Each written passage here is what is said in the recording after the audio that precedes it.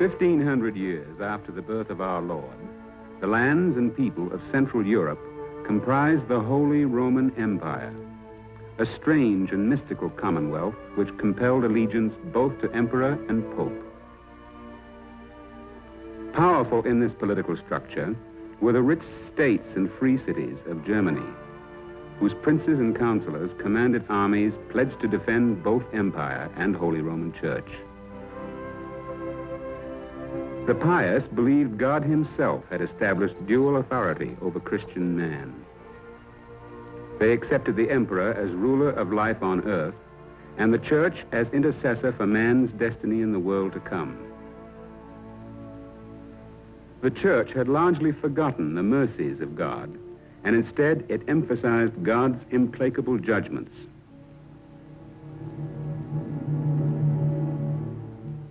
Even Jesus Christ was presented as a relentless avenger, and man himself so hopelessly engulfed in sin that he must live in perpetual dread of a furious God. Painted constantly and vividly before his eyes were the fires and torments of hell.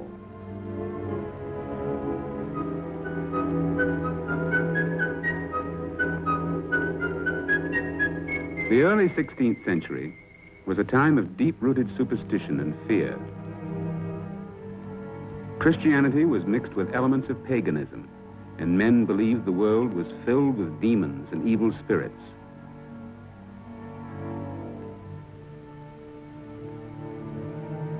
For protection and deliverance from eternal damnation, the church demanded absolute and unquestioning obedience of the people.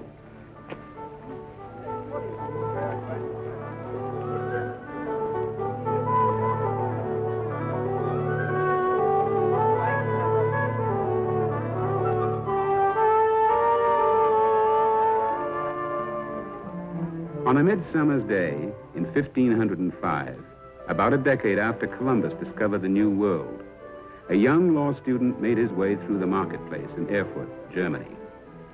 His name was Martin Luther.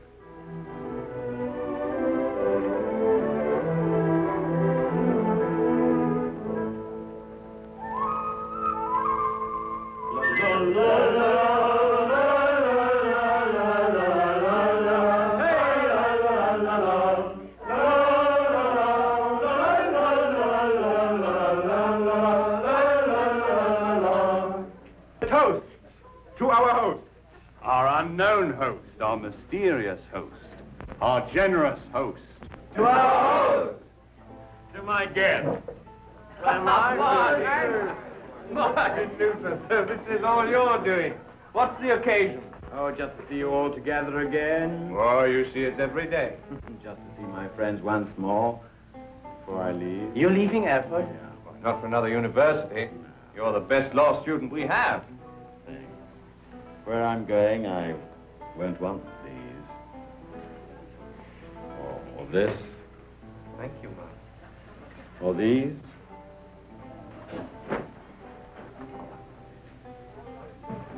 And this.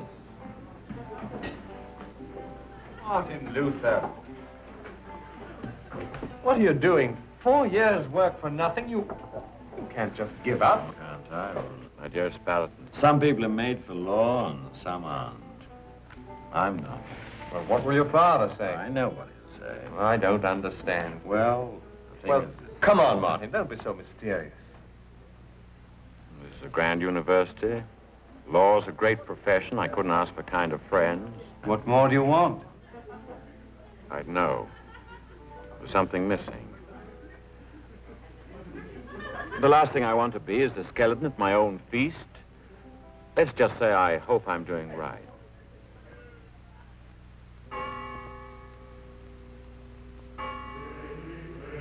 Oh,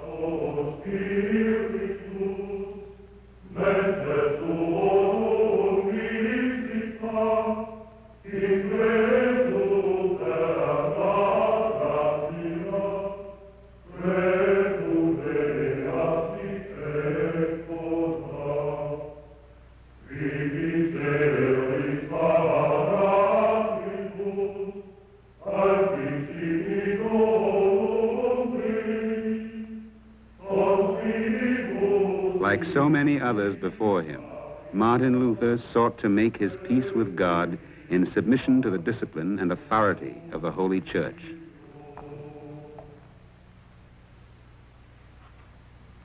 Are you prepared, my son, to follow the rules of the Augustinian order, to die to the self, the world, the flesh, to renounce family and friend, to suffer poverty, to mortify your body, to be obedient to your superiors in all things?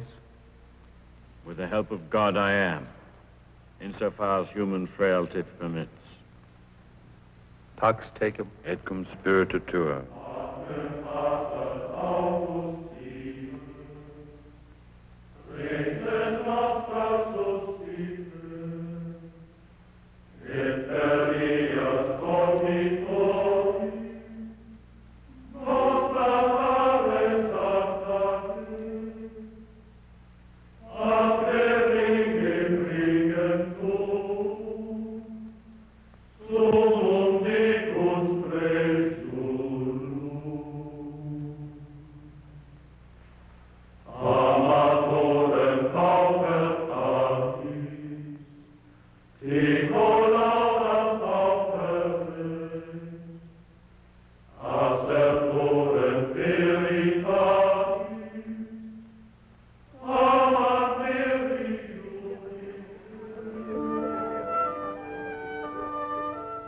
Now a friar in the Augustinian order of hermits, Brother Martin was bound by vows of poverty, chastity, and obedience.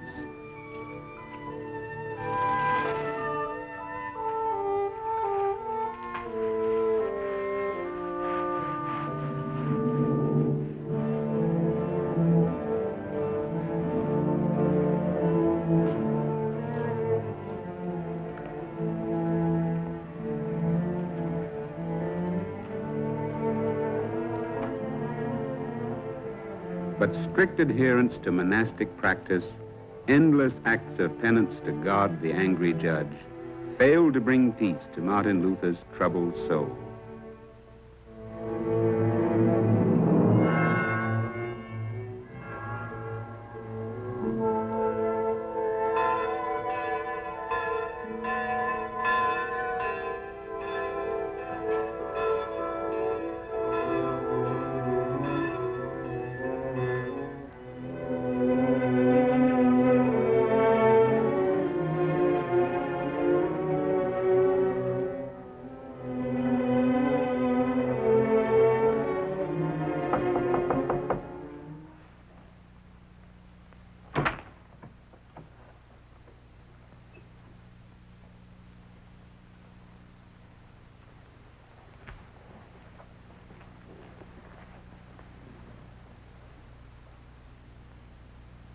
Brother Martin, you can't help your soul by punishing your body.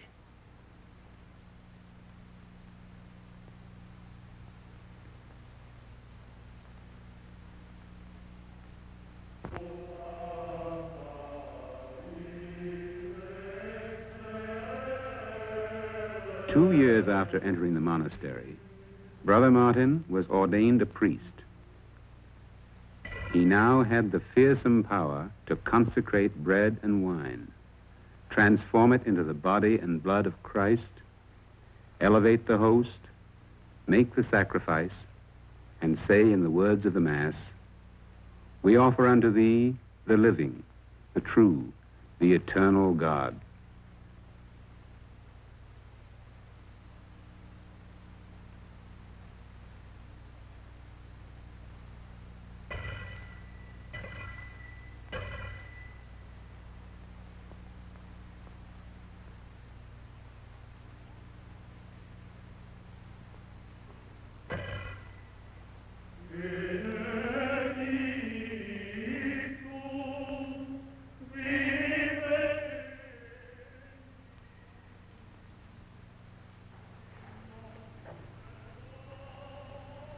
Come, brother. As Vicar General, I've seen many a young priest falter in his first Mass. Dear Vicar, it was not a matter of mere faltering. You don't need to tell me, I know. The closeness of the Holy Sacrament. your fear of God. Father, your pardon. If it were merely fear of God, I could still hope for his mercy. But this I shall never have. And why not? My sins, Father. Brother Martin, you have just come from the Mass. The sacrifice for all sins you have confessed. Or am I wrong? Is there anything more? Much more. Then make your confession.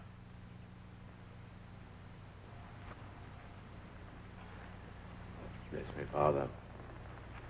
For I have sinned, and my sin is unpardonable. That is for God to judge, not you, my son. He has judged me already.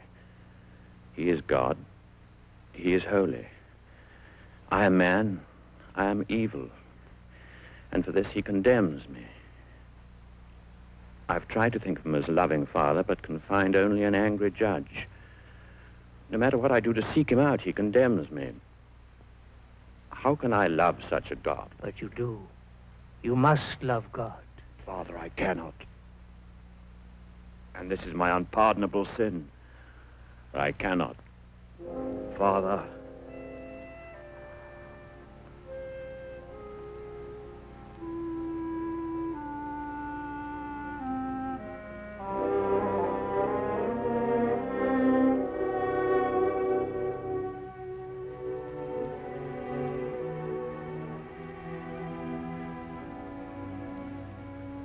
I'd like to expel him before he infects the whole monastery with his restless mind. A searching mind, Prior, a questioning one. But the Church is still the only answer. In the accumulated wisdom of our faith, he'll find the peace he's looking for. My solution. From now on, back to his studies for Brother Martin.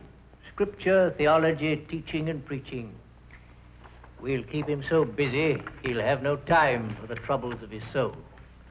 Good Prior, you lose one monk. But when he finally discovers his peace in Christ, the Church will gain a champion.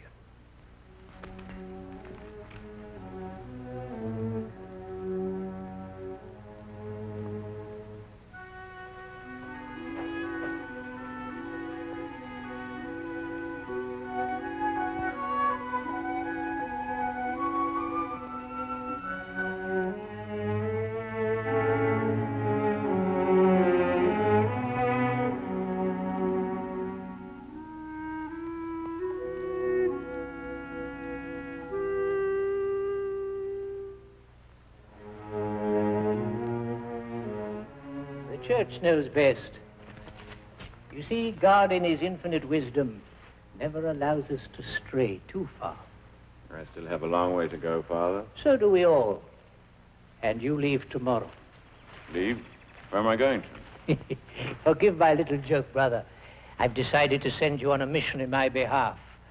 You're going to Rome, little brother. Rome. Rome? It's a petition I'm sending to the Holy See. You'll go with a brother monk. But what about my studies, Father? This will do more for you than all the studies in the world. There is so much to see, so much to do in Rome. While the journey itself is an act of faith.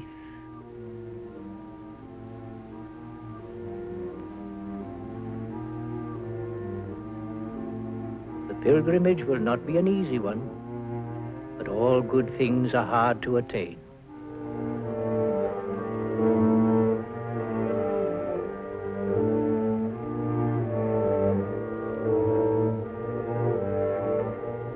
Way you will have help from cloisters of our order.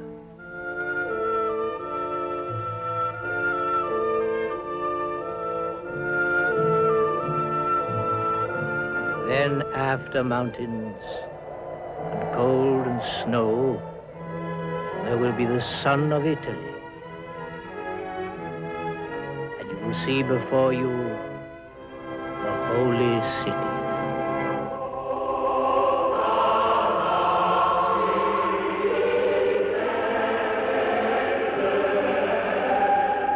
You must not fail to hear a Mass before the altar of St. John in Lateran.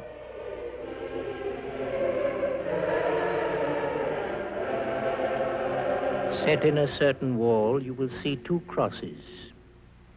Behind one, the relics of Peter. Behind the other, of Paul. An act of faith performed there relieves your soul of 17,000 years in flames.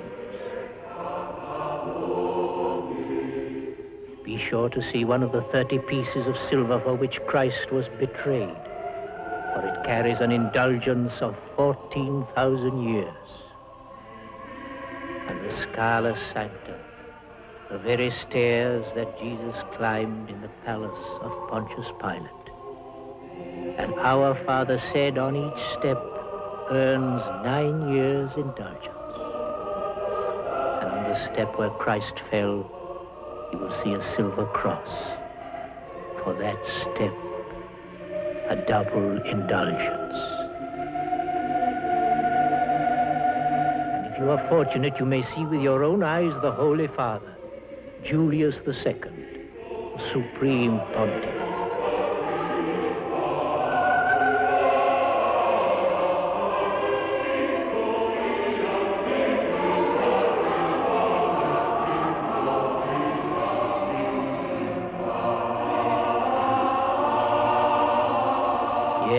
There is so much for the Christian to see and do in Holy Rome. Late in March 1511, 5 months after he had started out for Rome, Brother Martin returned to the Augustinian monastery.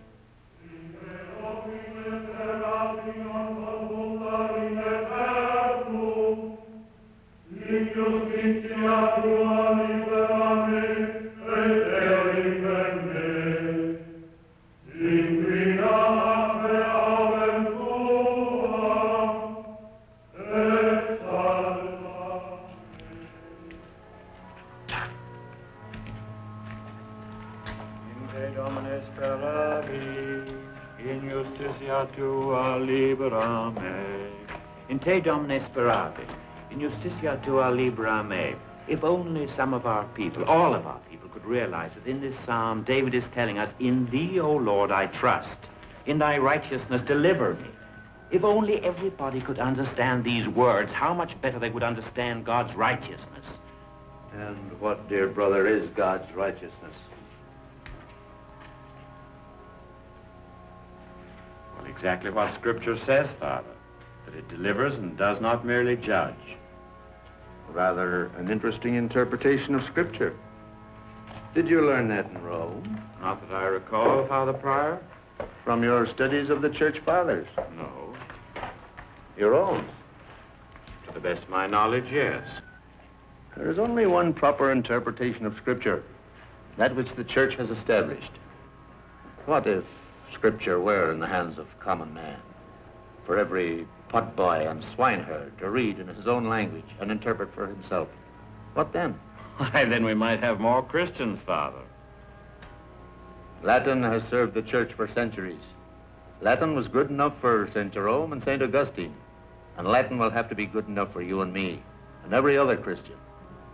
Yes, Father.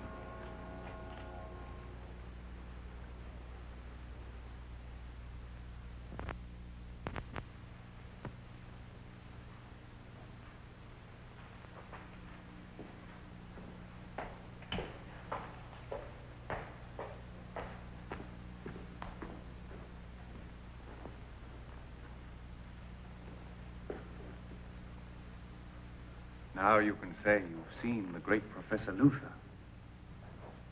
Spalletti.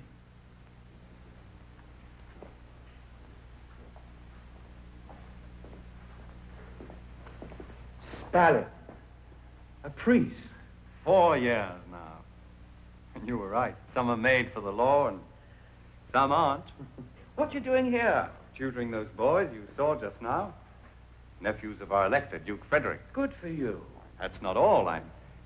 I'm the Duke's secretary as well. Before I recommended this university for them, I made sure that you were here at Erfurt. At least for the present. What do you mean, for the present? Well, Duke Frederick's always looking for good professors for his new university. Oh, little Wittenberg, huh? Well, it'll grow. Martin, how are you? As you see me, dear Spelleton? I see a man whose learning is an ornament to his church, whose name is beginning to be known in high places. But what I really want to know is, have you found what you were looking for? I wish I could answer that I had. All this, surely. All this I have here, and I can pour it out from here. But here, Spelleton, here, not yet.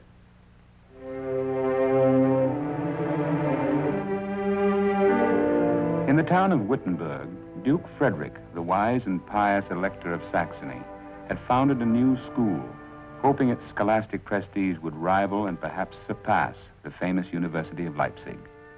Perfect. But a good professor is just as hard to find. There's only one Erasmus, but Oxford has him. Only one John Eck, and he's at Ingolstadt. And our little Wittenberg University is just 11 years old. How can we attract the Erasmuses, the Ecks, get them to stay here with us in Saxony? Your Grace, Wittenberg is already a center of biblical scholarship, thanks to your enlightened rule, and to such men as Dr. Karlstadt, Dr. Amsdorff. And yourself, good vicar? No, we're not ashamed of our university, far from it. We shall outdo Leipzig yet. Now, you shall have your new professor of theology. Duke Frederick, we have a man in mind who would be a credit to us all in scholarship, in knowledge of Scripture. Huh. In Scripture above all, yes. For I want a man to serve the castle church as a pastor, and the university as a professor, a learned man.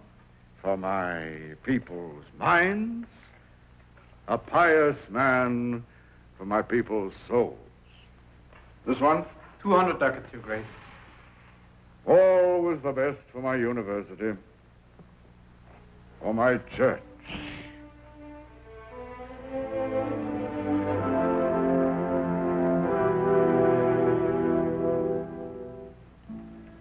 Ego baptisto te in nomine Patris et Filii Spiritus Sancti.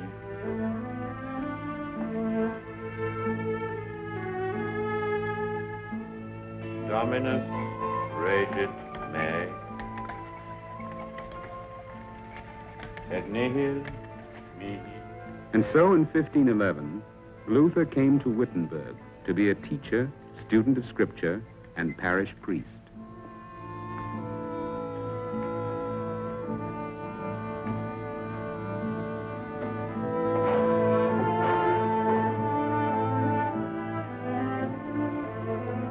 Within another year, the priest of the Castle Church received his degree as Doctor of Theology. As a Doctor of Theology, I promise to do all I can to promote the welfare of the university. I promise to defend Holy Scripture, and I swear not to teach vain and foreign doctrines which are condemned by the Church and offend the ears of the pious. I further swear to uphold and maintain the privileges and liberties of the theological faculty to the best of my ability. So help me God and the Holy Gospels. Amen.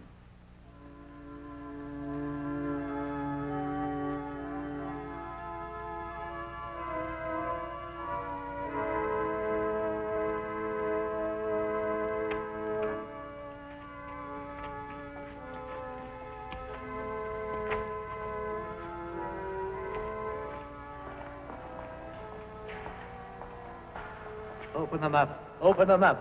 Welcome, dear Vicar. Welcome. Ah, Brother Martin, wait till you see my harvest from the lowlands, for the glory of our church and the souls of our people.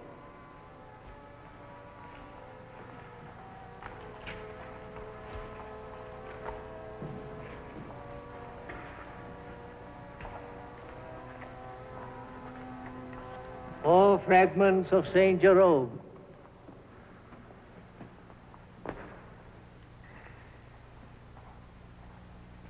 And two of St. Chrysostom.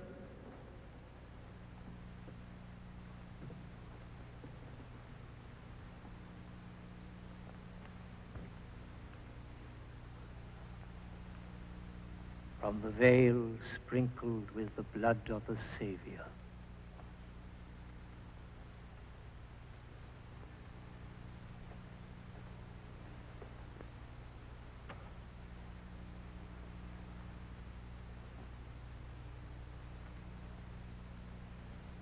A morsel of the very bread eaten at the Last Supper.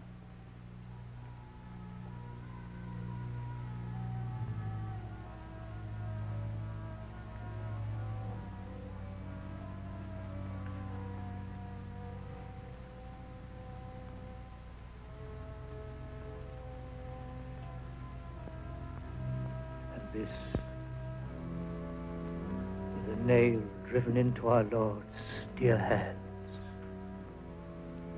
A fragment of the true cross.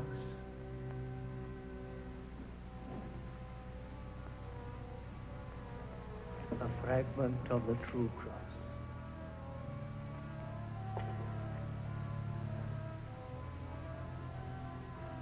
Give me the list. With these and all the others I have brought, if a pilgrim were to venerate every single relic in our church, he would be forgiven of his time in purgatory. 1,902,202 years, plus 270 days. Glory be to God. Amen. Now, Brother Martin,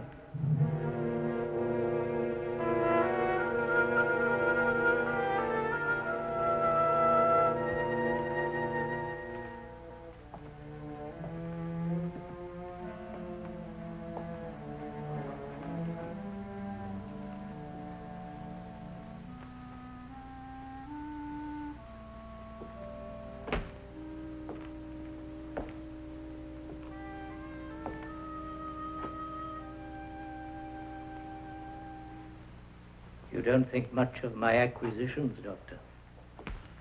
I'm not sure that Christ does.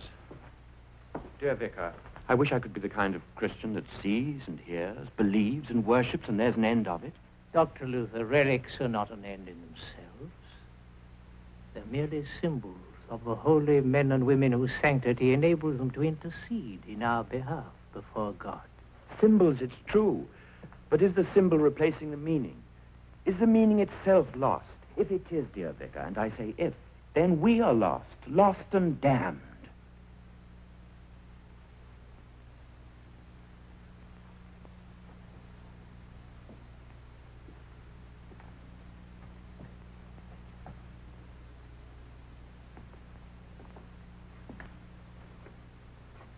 This is a symbol, too. But is it God's supreme gift of his only Son we adore? Or is it the splinters of the wood, the rust of the nails that we worship? The crucifix makes the agony of Christ more vivid for the simple Christian.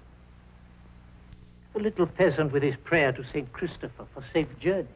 The poor widow with her tiny Madonna. The soldier going into battle with his rosary. Yes, even the Duke with his noble gifts to Christ's church. Would you take all these away? Doctor, you people's priest, you cannot afford to shatter their faith by tearing away its visible supports. As their priest responsible to God for their souls, can I afford not to? Symbols to inspire devotion, yes. But crutches to uphold a tottering faith? Doctor, whence all this sudden doubt? This is no sudden doubt, but a growing certainty. Dear Vicar, what little certainty I have you gave to me. You heard my sin. You sent me to Rome to fortify my faith. You sent me to Scripture to find my God. You brought me here to Wittenberg to preach his word. And here in my room, I've been preparing my lectures on the Epistle of St. Paul to the Romans. And here, I think I've found the truth at last. And when I found it, it was as though the gates of heaven were open to me. Romans 1:17. Justitia enim Dei. Justitia enim Dei, for the righteousness of God is revealed from faith to faith. As it is written, the just shall live by faith. And so? Worthy Vicar, do we find anything here of relics? By faith man lives and is made righteous, not by what he does for himself. Be it adoration of relics, singing of masses, pilgrimages to Rome, purchase of pardon for his sins, but by faith in what God has done for him already through his Son. Dr. Martin, if you leave the Christian to live only by faith, if you sweep away all good works, all these glorious things you dismiss as mere crutches, what will you put in their place? Christ. Man only needs Jesus Christ.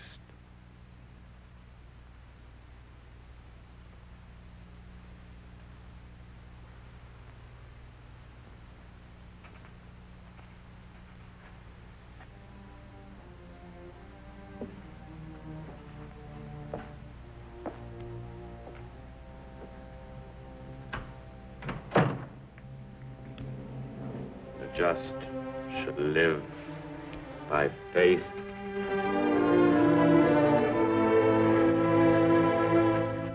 Alone.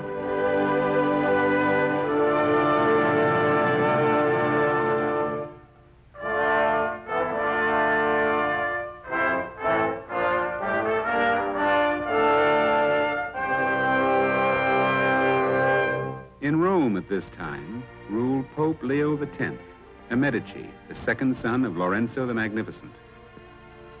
His predecessor, Julius II, had laid the foundation stone of St. Peter's Cathedral, and the new pontiff was determined to make it the most magnificent church in Christendom. Pope Leo, a lover of the arts, exhausted the Vatican's wealth by his lavish expenditures. To replenish the treasury, Leo arranged for a wider sale of indulgences, conferred cardinals' hats upon men who could pay, and offered archbishoprics to the highest bidder. In 1517, young Prince Albert of Brandenburg, who was already bishop of 2 German provinces, sent his brother to Rome to arrange for a third appointment. Your Holiness will see clearly by this map of Germany what my brother wishes. This area, Your Holiness, remains to be assigned. These he already holds. Your brother must be quite rich. As for us, you Germans imagine us to be as wealthy as Croesus. But it is not so. Not so at all. On the contrary, how we are to pay Michelangelo for the Sistine Chapel, we do not know. As for Master Raphael, we owe him thousands already. But God has given us the papacy. Let us employ it for his glory and enjoy it while we live. I am determined to leave Rome more glorious than I found her, and this shall be the most precious jewel in her crown. But back to our affairs. This petition of your brother, suppose we do allow him to become Archbishop of Mainz. What arrangements can be made? 10,000 ducats, Your Holiness, is as much as I am empowered to contribute. Shall we say rather 12,000? 1,000 ducats for each of the 12 apostles. Your Holiness, with all proper respect, there are but 7 deadly sins. 7,000 ducats, therefore. 10,000, then. 1,000 for each of the 10 commandments. My brother will be most pleased. As well he might be. First, we granted him the Archbishopric of Magdeburg when he was well under age. Then a dispensation to hold a second benefice, the Archbishopric of Halberstadt.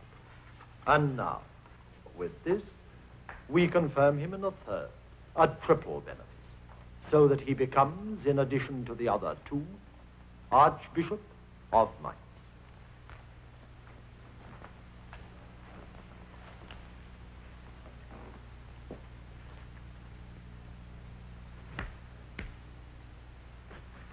Our paternal blessing to your brother. We grant his petition and accept his contribution to the treasury of Christ's church.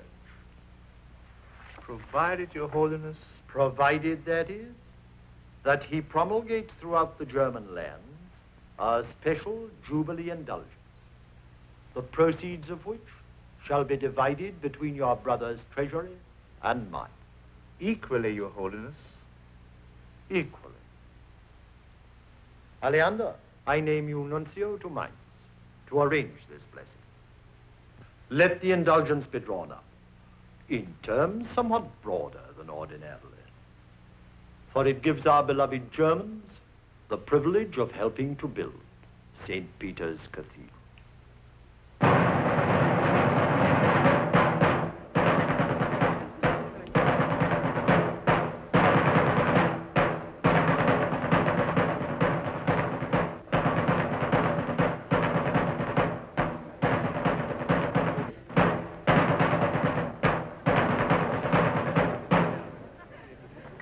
Now, my good people, this is no ordinary indulgence.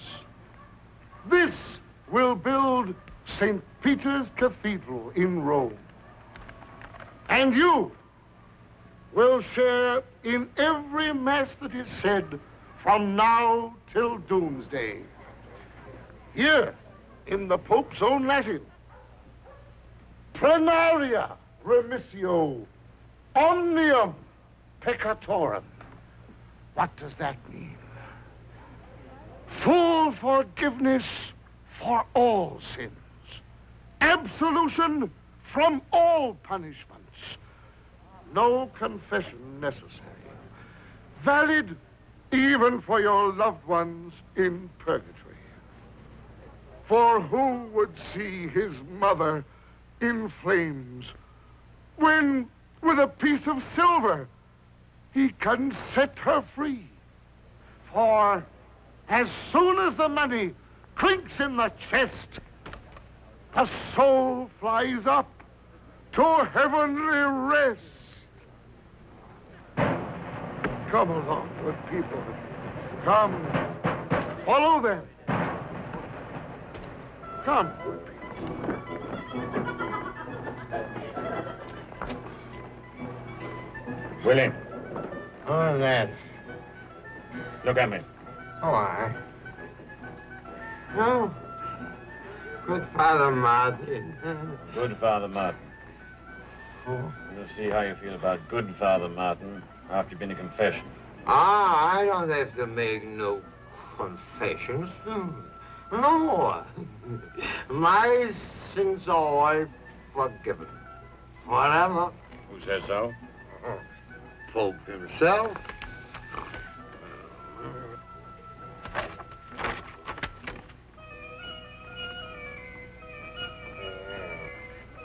Where'd you get this? Across the river. I paid good money for it. Tetzel. So help me God, and I'll put a hole in his drum.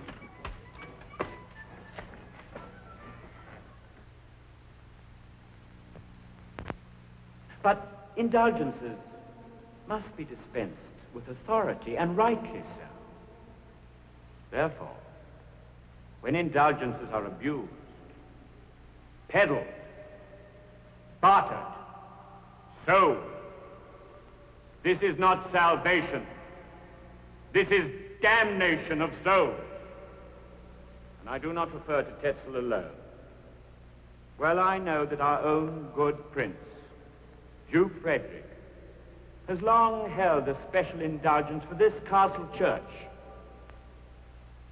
But God is no respecter of persons, and we must serve God, not man.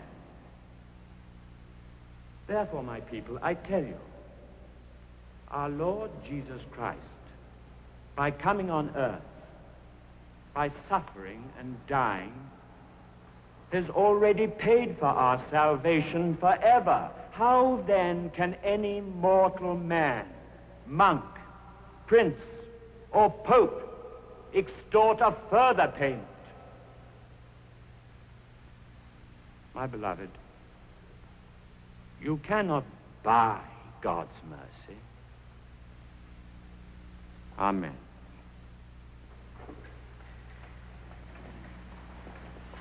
Oh, I must remind you that a part of your contribution falls due next Friday for the purchase of a freshened cow for the cloister.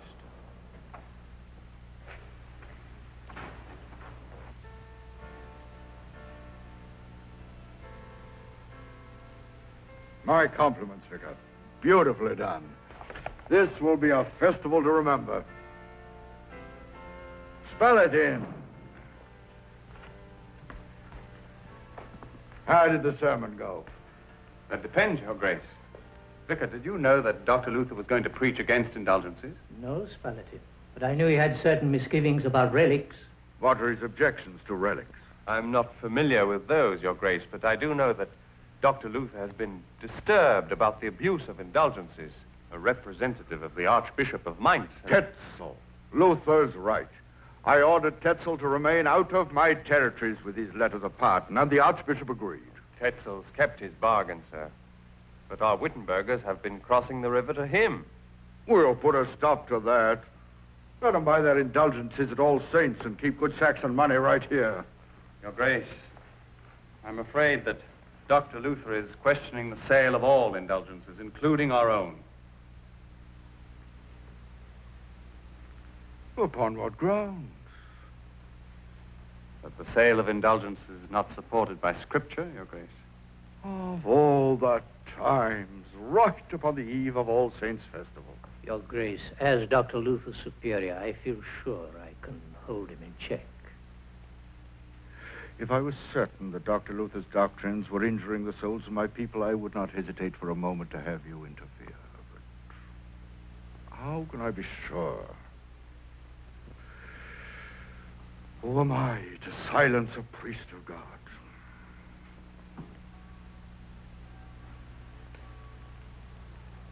No.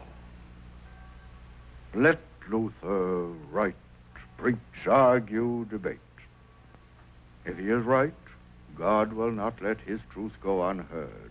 If he is wrong, it will all come to nothing.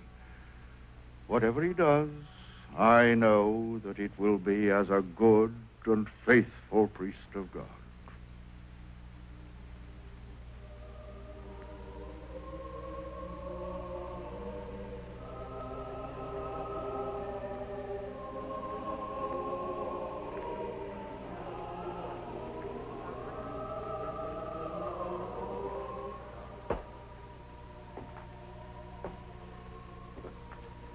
Are you certain you know what you're doing?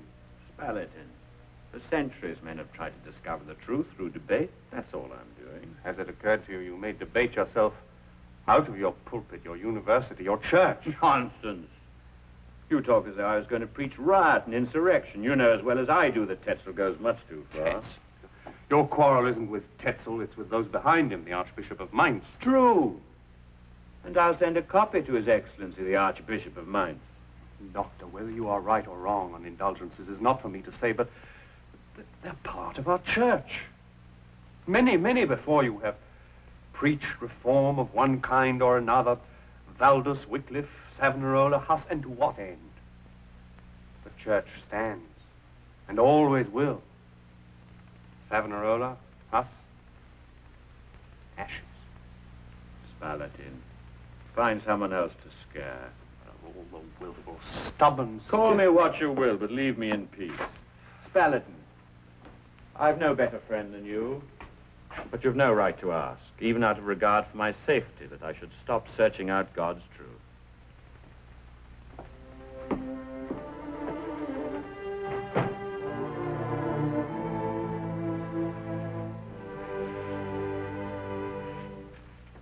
Dear Lord Jesus Christ, in this, as in all undertakings, not my will, but thine be done.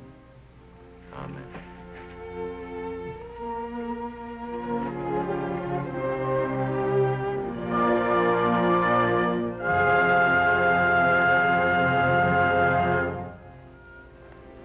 Wittenberg, the eve of All Saints' Day, October 31st, 1517.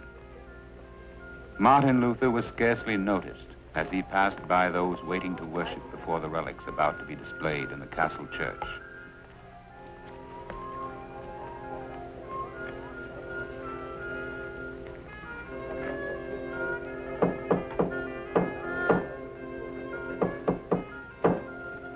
Nailing a notice to the door of the church was not unusual, for this was the customary place to post announcements of both university and public events.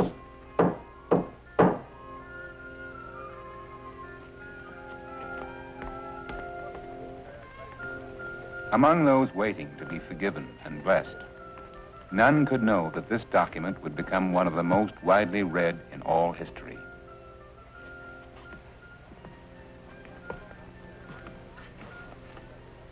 Just something in Latin.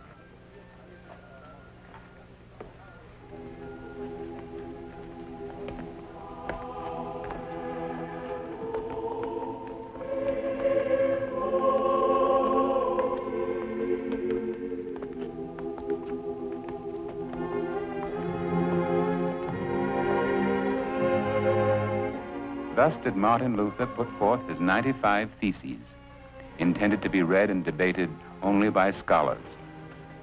Word of their content created an immediate demand for more and more reprints.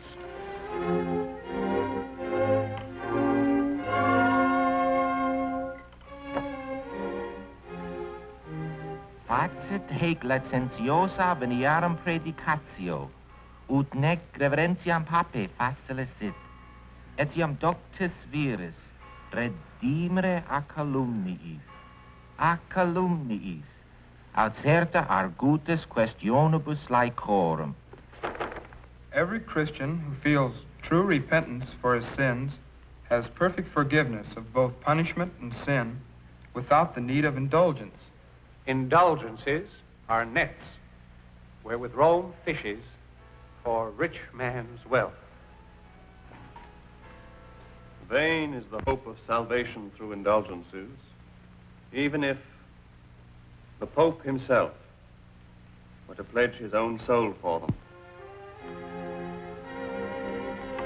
Printers had the theses translated into the language of the people. Within weeks, they were the talk of all Germany.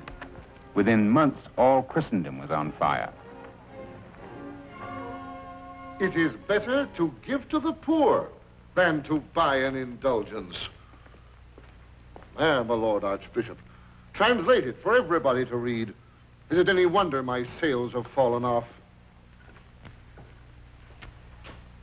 And what do you want us to do about it, Tetzel? Give me 3 weeks, Your Eminence. I'll turn the people against him as a heretic.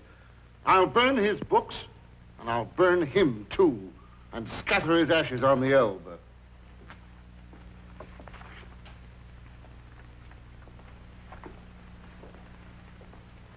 You won't burn Luther, and neither will I.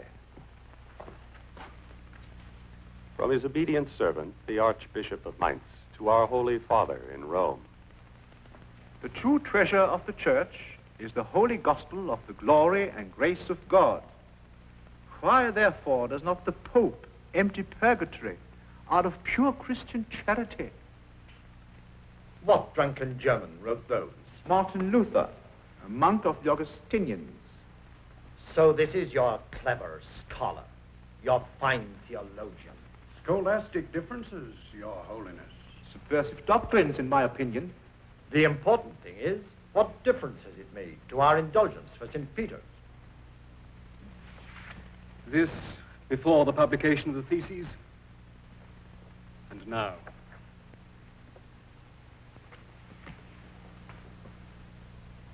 De la Volta, as procurator of the Augustinians, I wish you would undertake to restrain this Martin Luther, who is unsettling matters in Germany by preaching new doctrines.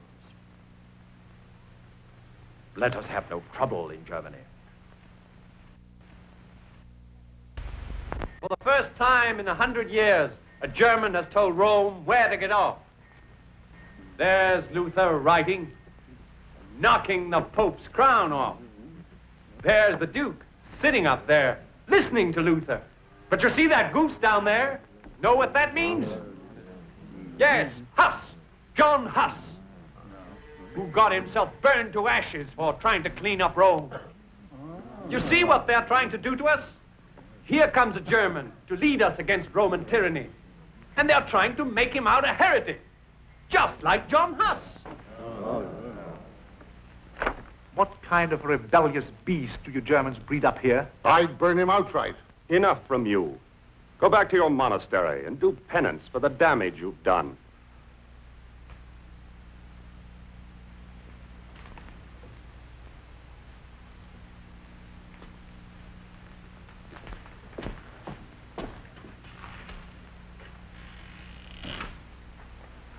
May I remind you that I came from Rome to deal with Luther, not Tetzel. What about this? Your Eminence, I think our learned Dr. Eck can answer your question. Noble Aleander, with all due respect, your Eminence thinks only of the affront to the Holy Father. But surely you've noticed the goose in this rather clever picture. John Huss, the heretic, tried, condemned, burned at the stake, linked in the common mind with Luther. Wittenberg, by this time, was widely regarded as a stronghold of Luther's followers.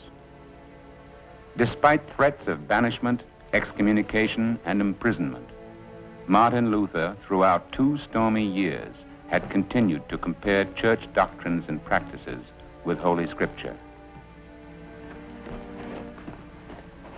Master Melanchthon, I owe you my apologies. Why apologies, Dr. Luther? I did you an injustice. When you first came to Wittenberg, I was doubtful of your learning. But your disputation last night proved me wrong. I'm glad you joined our faculty. You're very generous. I'll tell you what. I'll strike a bargain with you. You teach me Greek and Hebrew, and I'll tell you all the theology I know. Doctor, I've already begun to study under you. I've read all your writings. Dr. Luther. Dr. Luther, good news. Dr. Karlstadt, what is it? I've been invited to debate at Leipzig. To debate? Yes, to defend our thesis. You? Am I tongue-tied? For 1.5 years I've waited to be heard, to make my own defense of my own doctrines. One moment, Doctor. I am your senior. When you were still a mere novice, I was a doctor of theology, questioning indulgences long before you. You shall be glad to have me defend your work against Eck. Eck? John Eck? Yes. What about him? I'll tear you to shreds. I've read your propositions, and there's not one of the whole 406 that'll hold water. I grant you may have started before me, Dr. Karlstadt, but this time you've bitten off more than you can chew. Dr. Luther, I'm... Good doctors. That's not the only point. May I ask how the debate comes to be at Leipzig? What of it? The university's history. It was founded by followers of Huss. Eck will surely try to associate your doctrines with those of Huss. Huss. That was 100 years ago. John Eck and I could have hammered the truth out of this once and for all time. Eck, the one theologian in all Germany I'd give my right hand to stand up to. Karlstadt, you'll need help. I'm coming with you. You're not invited. I invite myself. You have no safe conduct. You cannot go. Said Dr. Karlstadt, safe conduct to Leipzig, together with other members of his party. Master Melanchthon, will you also accept Dr. Karlstadt's invitation?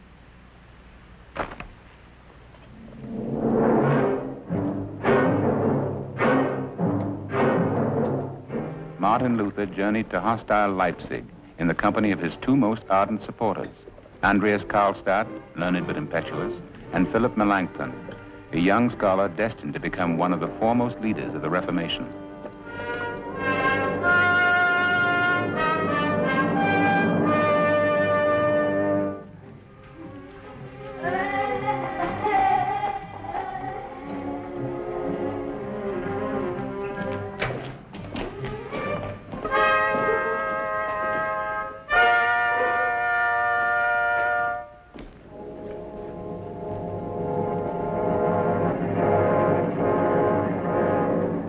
Worthy fathers, in answer to the proposition of the learned Dr. Eck, in the dispute with the Pelagians, I object I object to continuing the discussion if the learned Dr. Karlstadt is to resort constantly to his library. But...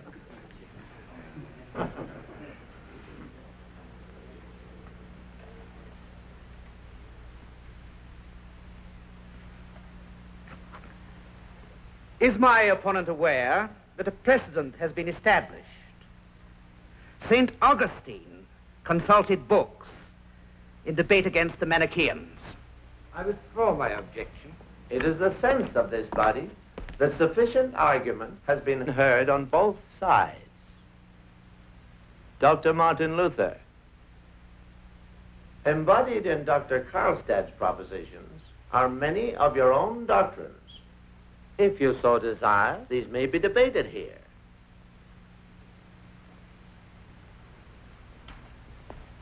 Worthy masters, esteemed Dr. Eck, I do so desire.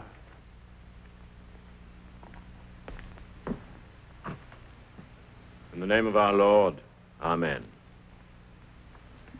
Out of reverence for the Supreme Pontiff and the Roman Church, I would have preferred to take no part in a discussion which cannot but lead to disunity within the ranks of the faithful. But out of respect for the truth, I repeat, it was not upon St. Peter that Christ founded the church, but upon himself. But, my dear doctor, many authorities disagree with you. Capectus, Scotus, Peter Lombard, for instance. To say nothing of Cyprian and Nazianzus, yes, doctor, they do. But my authority disagrees with all of them. And who is that authority? St. Paul. For no other foundation can man lay than that which is laid, even Jesus Christ. But, doctor, these attacks upon the Pope cannot help but bring disunity upon the Church. That is not my intention. But the effect is the same as if it were. In fact, it is common knowledge that your doctrines are approved by those who have already split the Church. Name them. The followers of Huss. The Hussites are wrong. But I confess I find much that is acceptable to Christ among their doctrines. Such as? Such as this. There is only one universal church. Or this. It is not necessary for salvation to be subject to a Roman Pope. But, doctor, that is the heart of the heresy. That is exactly what Huss said. It does not matter who said it, it is the truth. Martin Luther, do you think you are the only one who knows the truth? I will tell you what I think. I have the right to believe freely, to be a slave to no man's authority, to confess what appears to me to be true, whether it is proved or disapproved, whether it is spoken by Catholic or by heretic. Then you deny the authority of the Pope. In matters of faith, I think that neither council nor pope nor any man has power over my conscience. And where they disagree with Scripture, I deny pope and council and all. A simple layman armed with Scripture is greater than the mightiest pope without it. Heresy, Dr. Luther. Heresy! Heresy! So be it. It is still the truth.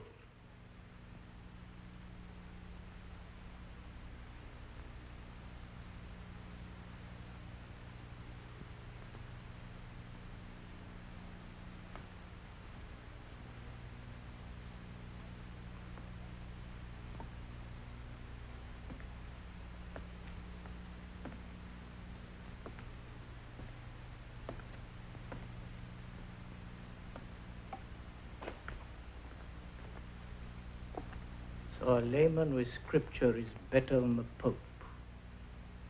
And you do not care whether a doctrine is Catholic or heretic as long as it suits you?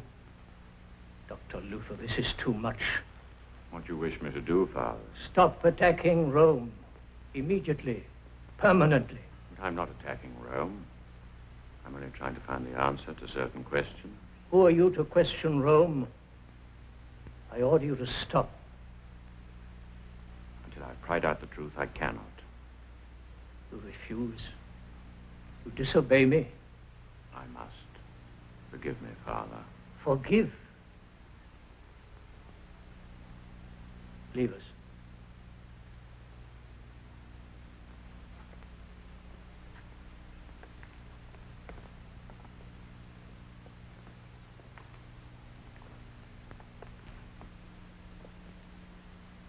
I cannot forgive you, Brother Martin. Instead, I release you of everything that ties your hand and binds your tongue from now on. I release you from obedience to your vows, the holy vows of the Augustinians, lest you bring disgrace upon your order as you have brought dissension to your church. You remain a priest, but you are no longer my monk.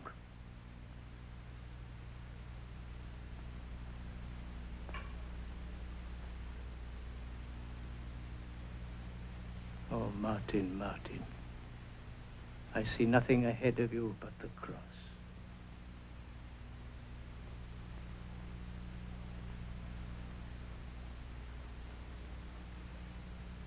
May God have mercy on your soul and on those who follow your preaching. Try as I may,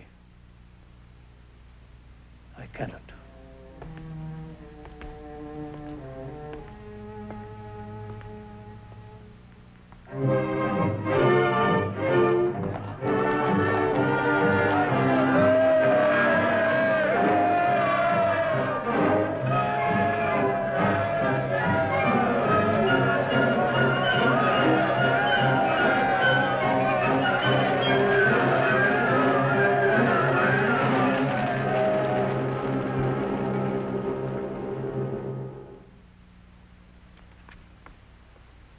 The time to keep silent has passed, and the time to speak has come. The nobility of our land must set itself against the Pope as a common enemy and destroyer. We have the name of empire, but the Pope has all that is ours. Let him give us back our liberty, honor, body, and soul. And that, Your Holiness, is mild compared with this. Freedom from the tyranny of Rome. Every man his own priest before God.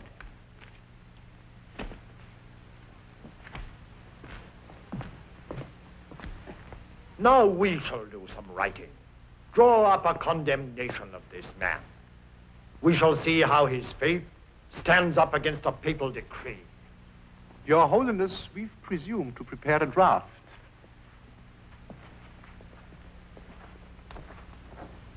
Exerge Domine. Arise, O Lord, and judge thy cause. A wild boar invades thy vineyards. Arise, O Peter.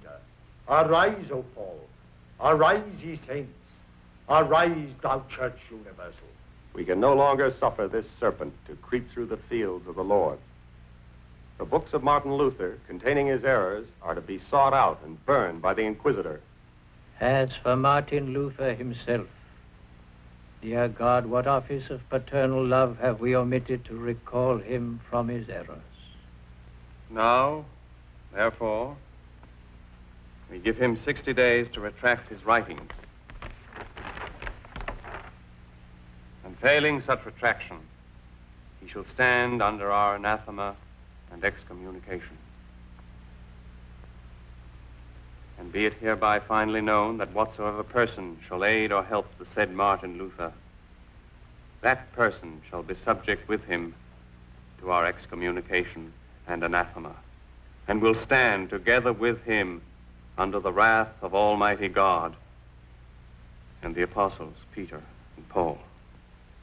Signed, Leo, and sealed with the Pope's own seal. 60 days. When are they up? Tomorrow.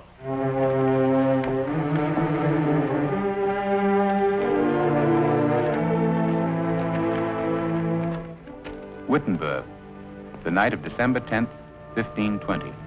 Rome, because you have destroyed the truth of God, let God destroy you in these flames.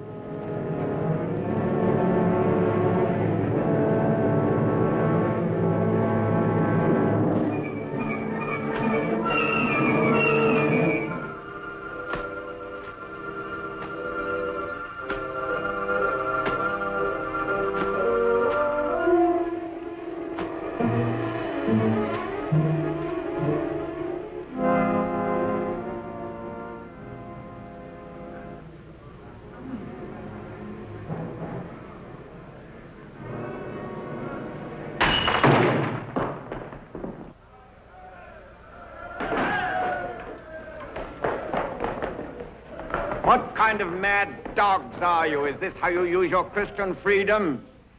If God wants to topple idols, he will strike them down himself. This is still a house of God.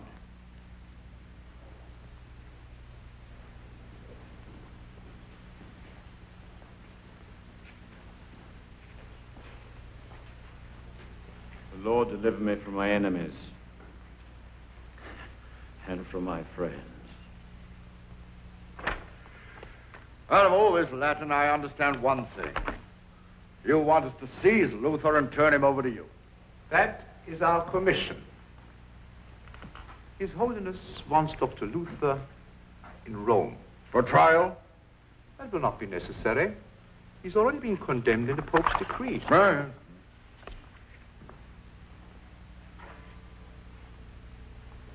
What will you do, then?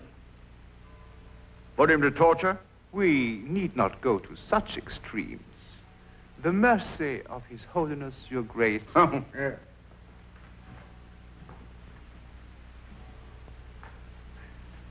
You know Erasmus of Rotterdam? All the world knows the learned Erasmus. Erasmus, have you read Martin Luther's writings? Some part, Your Grace. And what is your opinion? This monk should have his trial before judges of various universities. Nevertheless, he cannot win. He's in the wrong then, Master. In what points? In two, Aleander. One, he has attacked the crown of the Pope. And two, he has attacked the bellies of the monks, both grave and unforgivable sins. Your Grace, I did not come from Rome to joke with scholars. In the name of the Holy Father, will you deliver this heretic? Noble Aleander, let us be reasonable. I have seen Martin Luther only once, and I am not familiar with his writings. Nor do I follow his preachings, as many of my loyal subjects do. But I know him as a man of strong convictions, learning, fear of God. Yet even if he were a common thief, I could not hand him to you to be dragged to Rome in chains. No, do not misunderstand me. It is not Luther the man who is important.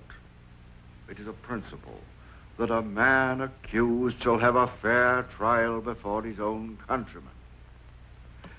Luther is my subject, Aleander, and as he owes me loyalty, I owe him protection. I can do no less as a Christian and a prince. I suggest, therefore, that we bring this cause before the Diet, and let it be decided in that Parliament what shall be done with Luther.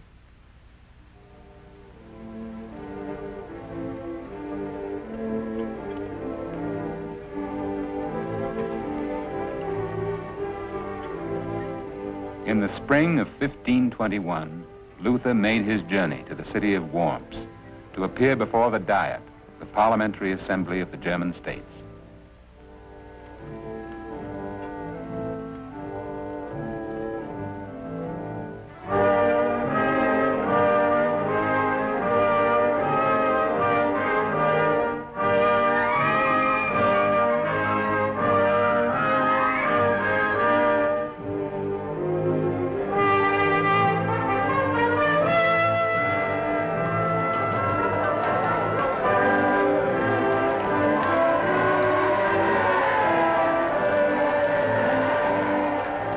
Waiting in Worms was the sign of the House of Habsburg, Lord of Austria, Burgundy, the Low Countries, Naples, and Spain, Emperor of the Holy Roman Empire and defender of the Holy Church, His Catholic Majesty, Charles V. I summon him for a trial, yet he comes like a conqueror. Are you certain you haven't made a mistake? Your Majesty, how he enters is of no importance. How he answers is. We must give him no opportunity for speeches. Will Your Majesty approve our procedure of interrogation? You have his books? Yes, Your Majesty. All of them.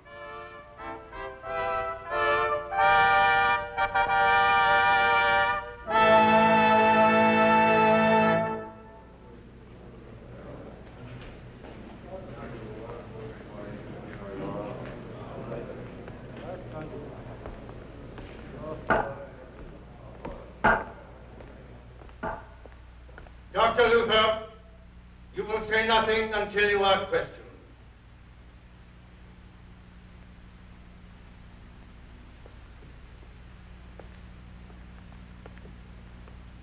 Martin Luther, His Sacred and Invincible Majesty has cited you before his throne to answer certain questions. 2 in number, and only 2. The first question, do you admit these are your writings? Yes, they're mine. His Imperial Majesty's second question, then, is, will you, Martin Luther, persist in what you have written? Or are you prepared to retract these writings and the beliefs they contain? Most gracious Emperor, princes, lords, I came here prepared for debate, not for interrogation. Dr. Luther, reply to the question. Will you or will you not recant what you have written?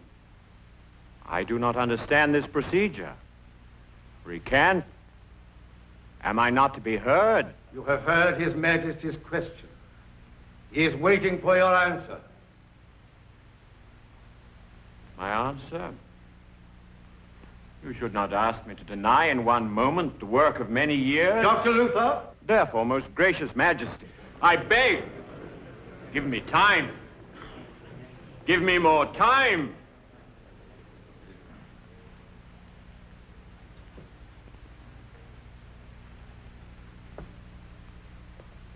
His Gracious Majesty grants your request. You will return to this same place tomorrow, prepared to answer.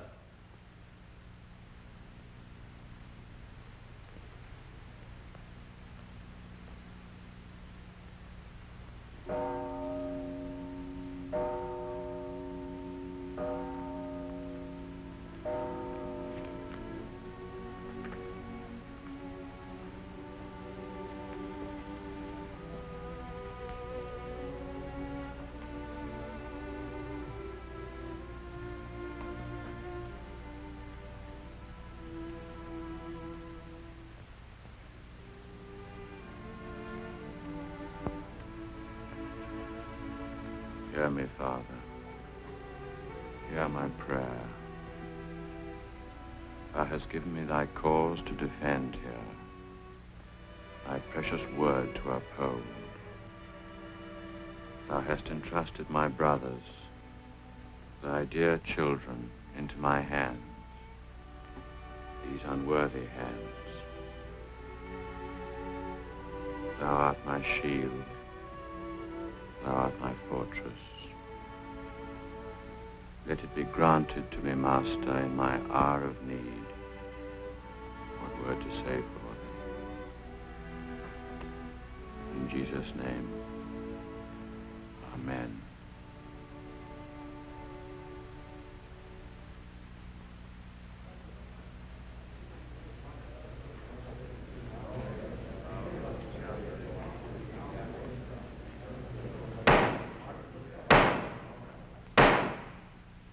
Dr. Luther.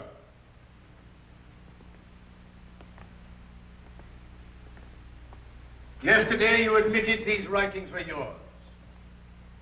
Will you tell us now, do you persist in what you have written here, or are you prepared to retract these writings and the beliefs they contain?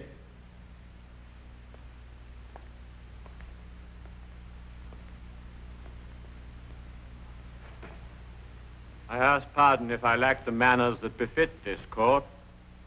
I was not brought up in king's palaces, but in the seclusion of a cloister. I am asked to retract these writings, but they are of different kinds. In some I discuss faith and good works. If I were to retract these, I should be denying accepted Christian truths. In others, I attack popery and assail men who have afflicted the Christian world and ruined the bodies and souls of other men. If I were to retract those, I should be like a cloak that covers evil. Most Serene Emperor, Illustrious princes, noble lords, I am only a man and not God. But I must defend myself as did Jesus Christ when he said, as I say now, if I have spoken evil, bear witness against me. Martin Luther, you have not yet answered the question. Give us a simple answer. Will you recant or will you not? You asked for a simple answer. Here it is. Unless you can convince me by Scripture, and not by popes or councils who have often contradicted each other, unless I am so convinced that I am wrong, I am bound to my beliefs by the text of the Bible. My conscience is captive to the Word of God. To go against conscience is neither right nor safe. Therefore, I cannot and I will not recant. Here I stand. I can do no other. God help me. Amen.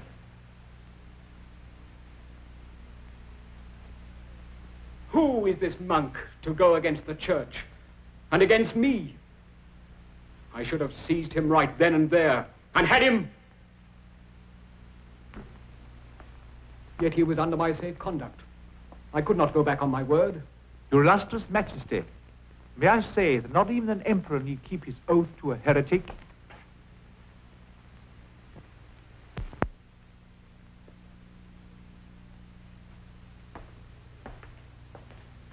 "21 days we give him. After that, his book shall be wiped from the memory of man. His followers, whoever they may be, shall be condemned. And this Luther himself, he shall be under our curse. No man shall harbor him, no man protect him. I declare him hereby outlaw, free to be hunted, free to be seized by anyone, anywhere. Then to be done to death at will.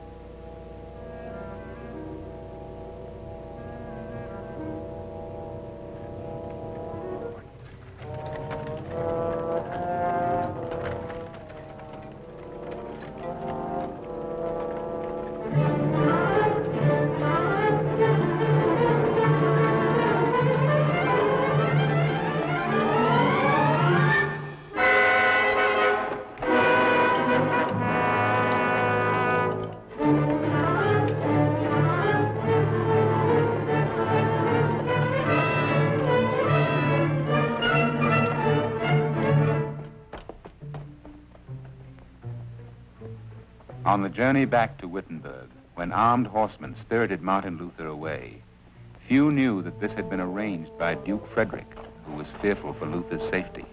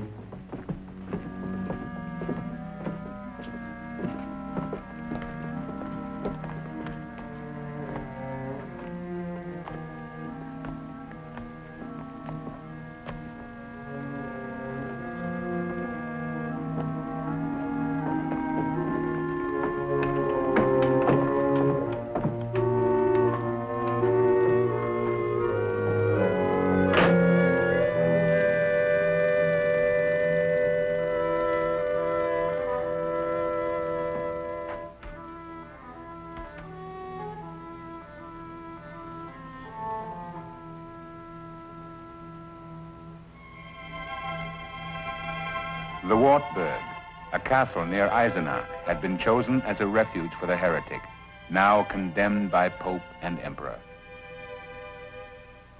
During his 10 months of exile, Luther completed his translation of the New Testament. What language is this, sir? Greek? Yes? I don't know Greek. Don't you read at all? Oh, yes, sir, but only in our own language. Look at this. I am the living bread which came down from heaven. If any man eat of this bread, he shall live forever. And the bread that I will give is my flesh, which I will give for the life of the world. Those are the words of Jesus in the New Testament.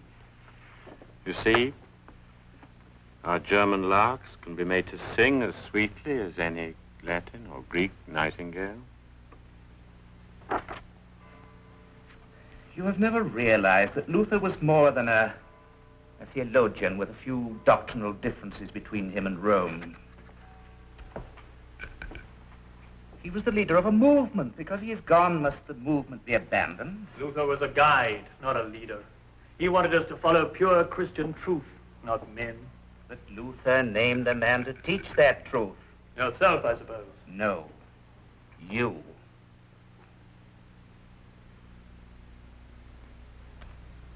Even before he left for Worms, he told me, Karlstad, my life means nothing. I don't care what happens to me as long as Melanchthon lives to carry on. Now, what have you done? I've taught, I've written, I've prayed. What more do you want? Actions. I'm about to introduce certain reforms. You call this reform? What do you call it? Revolution. You wonder, brothers, how I dare appear to you as a priest with none of the priestly robes. Believe me, you will see more surprising things than these from me. For we are no longer bound by the rule of Rome. Luther has smashed our shackles. Confessions, vestments, candles, beads, we have no need of them. Down with them all. Nuns and friars, fast days and vigils, down with these useless trimmings. Brothers, we need only faith. Our faith. We are on the march, and what stands in our way must go.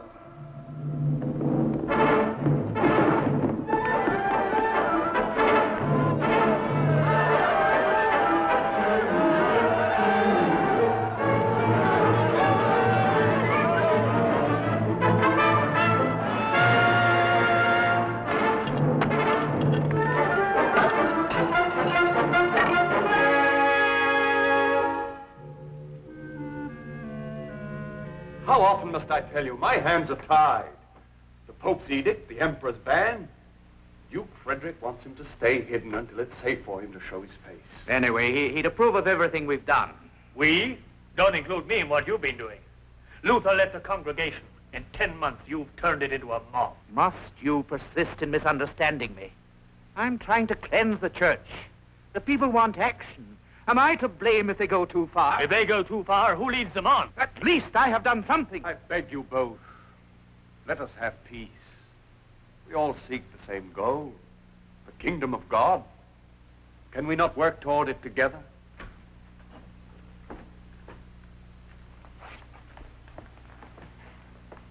What would you like, sir? My pulpit.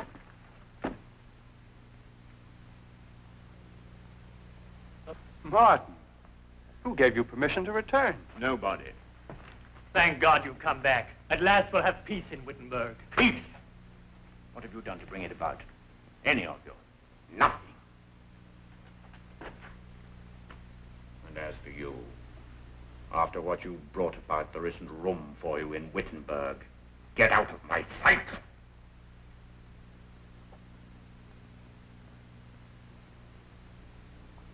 As you wish, Dr. Luther.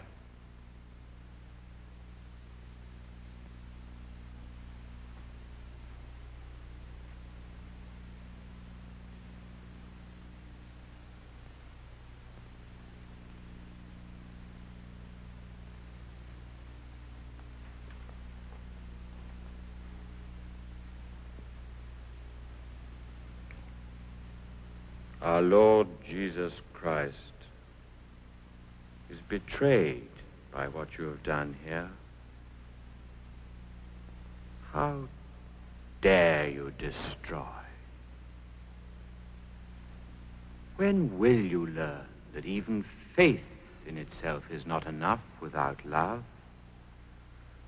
When will you understand that we must win brothers and sisters from the other side with love and not with force? You have laid hands upon the crucifix. How dare you defile something that might help a man with his devotions? What about your faith? What about your love? I tell you, the fruit of the gospel is not only righteousness, it is love. Christian, here is how I must use my freedom. I must give myself to my neighbor, as Jesus Christ in love gave himself to me. I must do nothing in life that is not needful to my neighbor, because through faith I have all that I need myself. In this way, and in this way only, can I become a true son of a gracious God. Following Luther's teaching and example, many monks and nuns left the sheltered life of the cloister to serve God and man out in the community. One of the former nuns, whom Luther helped to place as a governess in a Wittenberg family, was Catherine von Bora. None of the other girls from the convent caused as much trouble as you. 8 of them happily married. What's the matter with Dr. Armstrong? Oh, no. It's too old. Well, Dr. Glass, then. Oh, no. Not Dr. Glass. Don't look at me like that. What you're thinking is out of the question. I'm old enough to be your father. Don't suppose you knew that. Yes, I know, Dr. Luther. Well, that's not the point. You're forgetting a few things. Don't you realize they call me a heretic? That I could be hanged from any tree, burned at any stake, anywhere outside of the borders of Saxony? Yes, I know, Dr. Luther. And they'd have done it inside Saxony long ago if it hadn't been for the Duke. May his soul rest in peace. No, a man with the Pope's ban and the Emperor's curse hanging over his head's no man for you. We must find you another husband. Yes, Dr. Luther. Catherine von Bora, do you take this man to be your lawfully wedded husband? Yes, I do.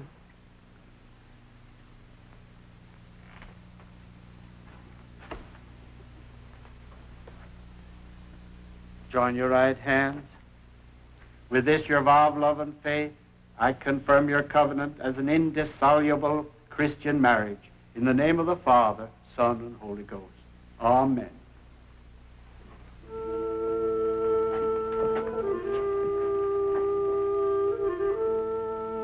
As more and more people understood the meaning of Martin Luther's teachings, their support became so formidable that in ever-widening sections of the empire, it was impossible to enforce the emperor's edict against him.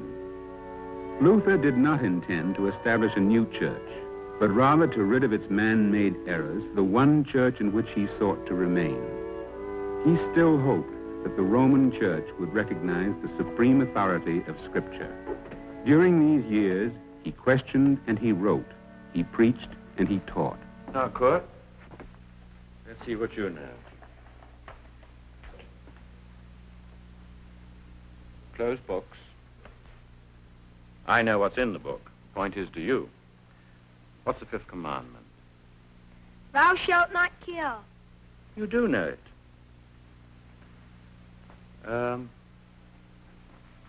Gustav. Yes, Dr. Luther. What does that mean? We should fear and love God so that we do our neighbor no bodily harm, nor cause him any sufferings, but help and befriend him in every need. Did you think that out yourself? No, sir, that's what the Catechism says. But that doesn't prove you know what the commandment means. It's not enough just to know the words. We must think them. Yes, Dr. Luther. Now, next week's lesson is much more difficult. The sixth commandment and the meaning of the second article of the Creed. All of it, sir? Yeah, all. No. Aha. I believe that Jesus Christ, true God, begotten of the Father from eternity, and also true man, born of the Virgin Mary, is my Lord, who has redeemed me, a lost and condemned creature, bought me and freed me from all sins, from death and the power of the devil. Class over. Run along, all of you. Next week, don't be late. In the 13 years since Martin Luther nailed the theses on the door of the church at Wittenberg, the movement for reform gained enormous momentum in a large part of Europe.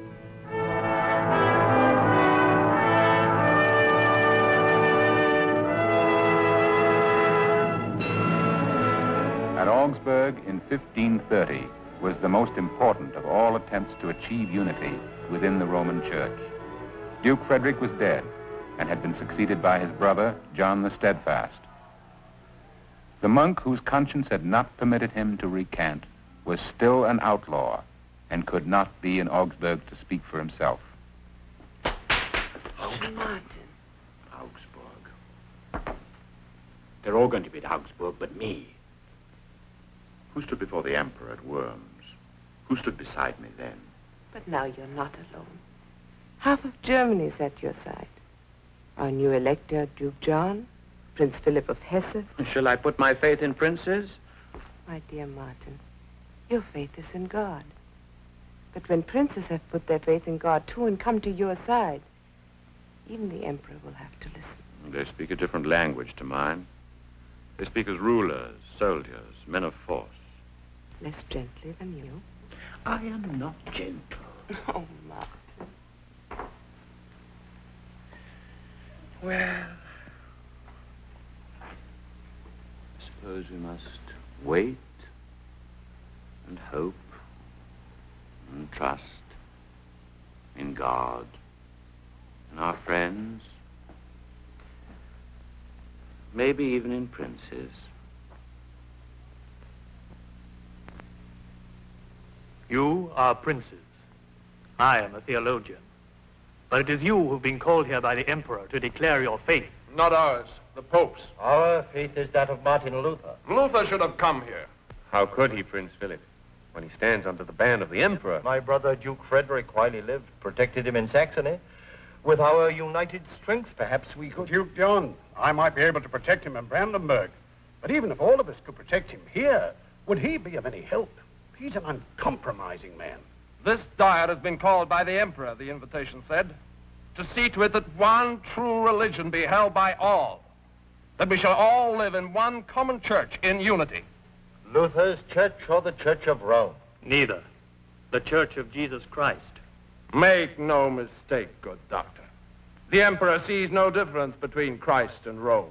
If I know the emperor, his sudden passion for unity is not religious. See if I'm not right.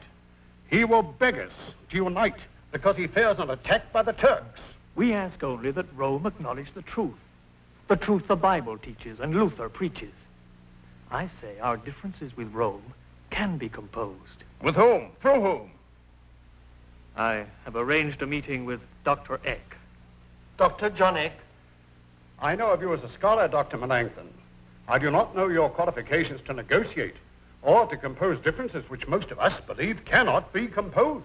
Your Highness, forgive me if I differ, but Martin Luther himself chose Dr. Melanchthon to speak for him. Then try with your Dr. Eck. But be sure it is Luther's doctrine you present, not Rome's you surrender to. This heresy is spreading like the plague. Sweden, Denmark, Norway, France. To say nothing of Poland, Prussia, and Austria. 404 separate and distinct heresies, Master Philip. 404, of which the Emperor has been made well aware. Martin Luther, the Church's enemy within the Church, the false prophet of iniquity. He calls the Pope of Rome the Antichrist, the Catholic Church a harlot, the bishops worms and idols. Theologians he calls bats, Catholic princes louses eggs. If he were here, we'd deal with him. Learned doctor, he is not here, and you do not have him to deal with. That impious... Name-calling aside, dear doctor, surely we can reach some compromise that will please the Emperor. If a few things are smoothed over, we can conclude peace. The whole trouble is about an insignificant departure from custom. For example? Permit us to partake of both the bread and the wine in the Lord's Supper. Permit the marriage of priests and of monks. After all, do we not confess the same creed? We believe in God the Father Almighty, maker of heaven and earth, and in Jesus Christ. Chancellor Bruce, read that passage again. By common consent, our churches teach that men are declared righteous before God and received into his favor, not because of their own merits or works, but through faith in the sacrifice of God's Son, fully atoning for the sins of the world. That sums up our belief. There's no need for each of our lands to have its own confession. This can be read for all of us. Master Melanchthon wrote this only as the confession of the churches in Saxony. Then let it be the confession of the churches of Germany. What do you say, Prince Philip? I've already said I'd sign it. My lords, might it not be better, since this is a confession of faith, that only theologians put their names to it? Do you think the Emperor would listen to theologians before the electors who put him on his throne? I was thinking of something quite different. As statesmen, you must consider what may follow such a declaration from you. And what is that? It may split the church. I say the church is already split. You thought you could compose our differences, but you couldn't. But it may divide the Holy Roman Empire. It may even end it. If freedom to follow our own faith cannot exist within the Empire cannot exist. And this Emperor that we have put upon his throne must learn that. There's another reason for fear. I have learned what is planned for us by Rome, unless we return to the Roman Church. We shall be exterminated by an inquisition, as were the heretics in Spain. Still, I will confess my Christ. I will keep to my beliefs. If it costs me my life. Give me the pen.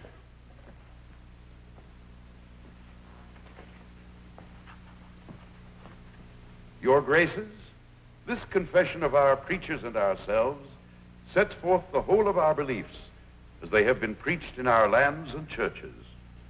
This is the sum and substance of our doctrines. Signed this day by John, Duke of Saxony, Elector of the Holy Roman Empire; George, Margrave of Brandenburg, Elector; Philip, Landgrave of Hesse; Prince Wolfgang of Anhalt; Duke Francis of Lüneburg; John Frederick, Duke of Saxony; Duke Ernest of Lüneburg; delegates of the Free City of Nuremberg; delegates of the Free City of Reutlingen. Your Imperial Majesty, we are not impelled by party spirit. We are compelled by the Word of God to embrace our beliefs. It has never been our intention to introduce any dogma that is new and strange to the universal church.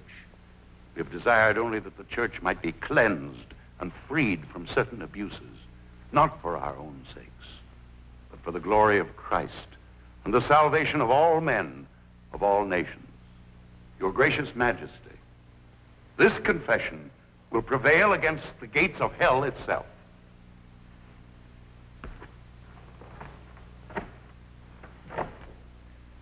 His Imperial Majesty has summoned you here not to continue the heretical dissension which has divided his beloved Germany, but to end it. Your Majesty, we cannot desert the truth. We pray that our opponents will grant us, for the sake of God and Christ, that which we cannot with good conscience surrender. Nobles, all Christendom stands in peril. Our survival hangs on our unity, and unity alone. The hordes of the infidel Turk are at the very gates of Vienna. Therefore, we request you now to yield. Unite with us. Abandon these differences, these heresies, and together under one banner we shall march against the common enemy.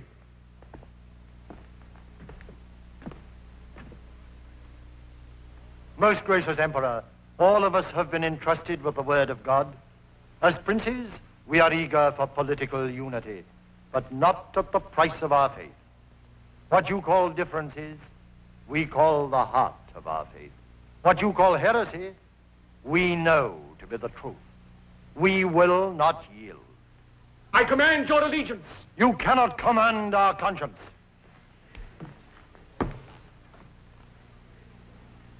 We will continue in our faith, no matter what may happen. We testify to the gospel of Jesus Christ, by whose blood we are free Christian men, free now and free forever. Amen. Amen.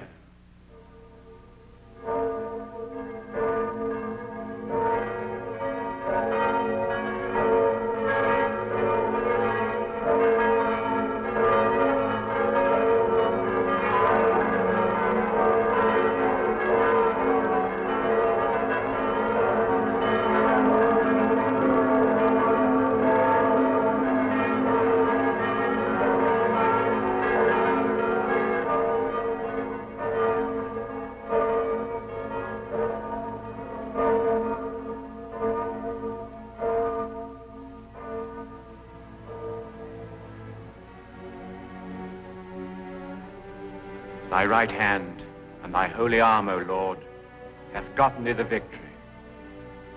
Thou hast remembered thy mercy and thy truth to this generation.